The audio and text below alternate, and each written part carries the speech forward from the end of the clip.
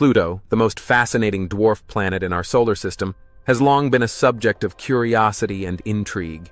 Understanding Pluto's geology is no easy feat. Located at the edge of our solar system, Pluto is an unforgiving target for scientists. The vast distance between Pluto and Earth makes observation a significant challenge. Even with the most advanced telescopes, the resolution images are limited, and it's hard to discern much detail. For a long time, we had to rely on indirect methods to study Pluto's geology, like analyzing the way it reflects light or observing its moons. While these methods provided some insights, they were indirect and often led to more questions than answers. The lack of high-resolution images made it difficult to pinpoint specific features on Pluto's surface, leaving scientists to make educated guesses about its geology.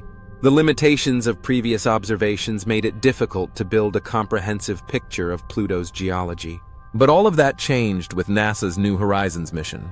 Launched in 2006, New Horizons flew by Pluto in 2015, providing the first close-up images of the dwarf planet. The data collected has revolutionized our understanding of Pluto's geology, and the revelations are astounding.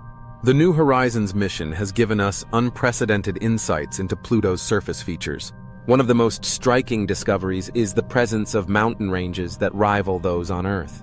The most prominent of these is the Norgay Montes, a mountain range that stretches over 350 kilometers. What's fascinating is that these mountains are composed primarily of water ice, which is much more volatile than the rock that makes up mountains on Earth. The valleys on Pluto are equally impressive. The most notable is the Tombaugh Regio, a heart-shaped depression that stretches over 1,500 kilometers. The valley's surface is characterized by a lack of craters, indicating that it's relatively young and has been resurfaced recently. The depth of the valley is also remarkable, with some areas reaching as low as 4 kilometers. One of the most exciting revelations from the New Horizons mission is the discovery of a possible ice volcano, dubbed Right Mons. This unique feature is unlike anything we've seen before in our solar system, and its existence challenges our previous assumptions about Pluto's geology. The presence of an ice volcano suggests that Pluto may have experienced volcanic activity in the past, which is a game-changer for our understanding of the dwarf planet's evolution. These findings not only enhance our understanding of Pluto, but also provide insights into the formation and evolution of our solar system as a whole. Thanks for joining me on this journey to explore Pluto's hidden mountains and valleys.